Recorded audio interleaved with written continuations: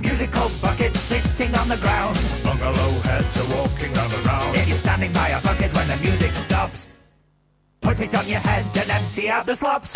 Hey, nice garden. Hey, look, we've got a gnome like that on our mantelpiece. Okay, now this game is a little bit like musical chairs, but instead of the chairs, we use buckets full of creamy muck. You have to dance gaily around the buckets until the music stops. When the music does stop, you pick up a bucket and you stick it on your head. Those without a bucket have to take a seat.